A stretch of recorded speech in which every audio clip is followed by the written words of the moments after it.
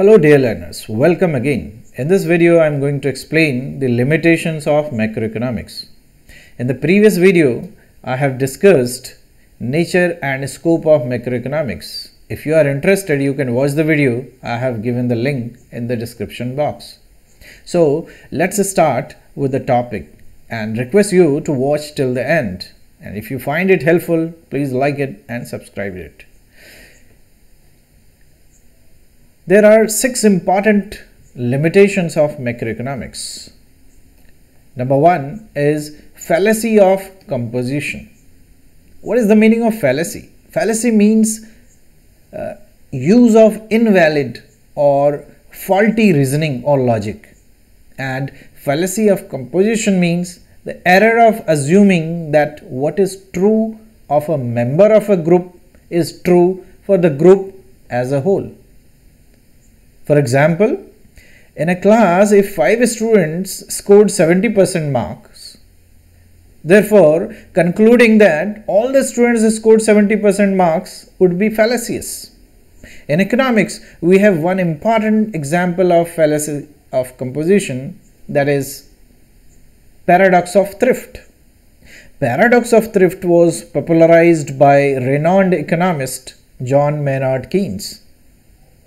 It states that individuals try to save more during economic recession, which essentially leads to a fall in aggregate demand and hence fall in economic growth.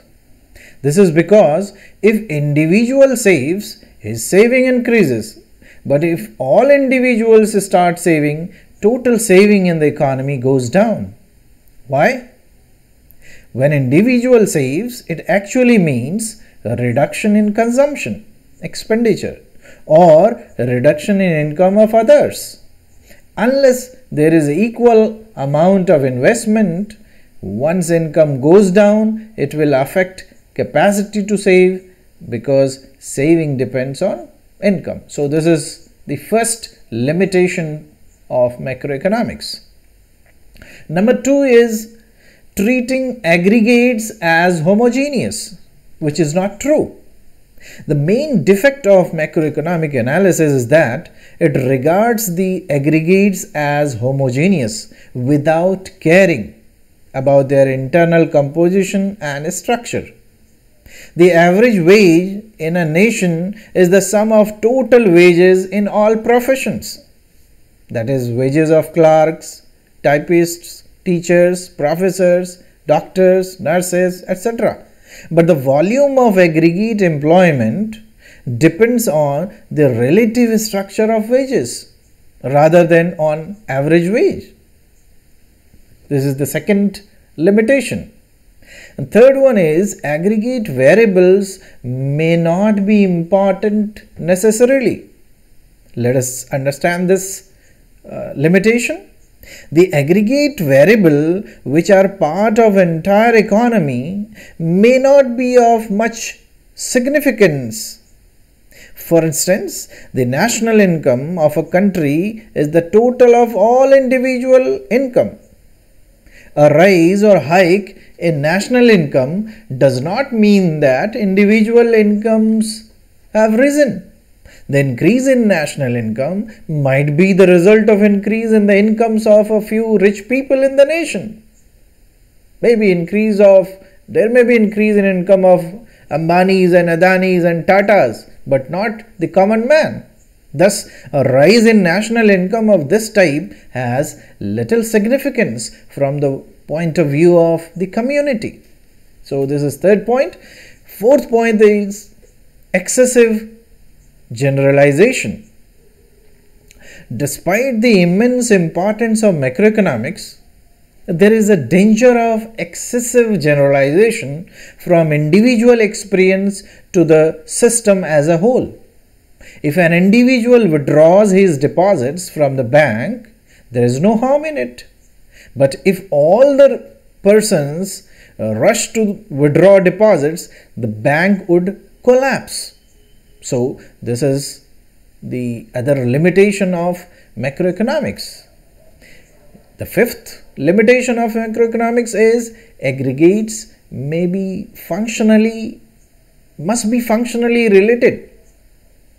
The aggregates must be significant and mutually consistent. And let us understand this in other words. This should be functionally related. The variables should be functionally related. For example, aggregate consumption and investment expenditure, which is part of macroeconomic theory. Income is equal to consumption expenditure and investment expenditure we have studied in Keynes theory. It will have no importance if they are not functionally related to the levels of income, interest and employment. If these composing aggregates are mutually inconsistent or are not functionally related, the study of macroeconomic theory will be of little use. So, the variables, aggregates should be functionally related. If they are not, then it will become less useful, and this is one of the limitations of macroeconomics. And the last point is, indiscriminate use of macroeconomics may result in misleading results. An indiscriminate use of macroeconomics in analyzing the complexities of the real world can frequently be misleading. For example, if the policy measures needed to achieve and maintain full employment in the economy are applied to structural problems in individual firms, individual company, individual industry, they become irrelevant or of less useful. Likewise, measures aimed at controlling general prices cannot be applied with much advantage for controlling prices of individual products. So, these 6 are the important limitations of macroeconomics. Thanks for watching. Don't forget to give your comments and feedback.